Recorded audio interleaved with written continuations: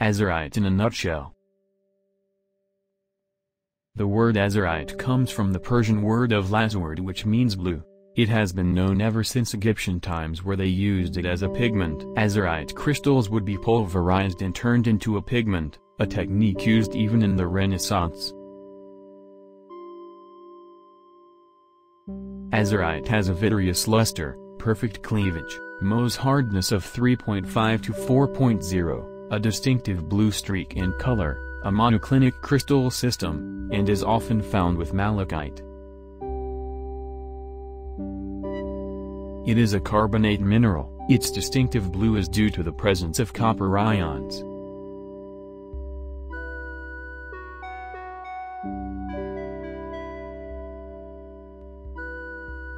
Azurite is a very common mineral, but the best specimens can often be found in France, Namibia, and the US.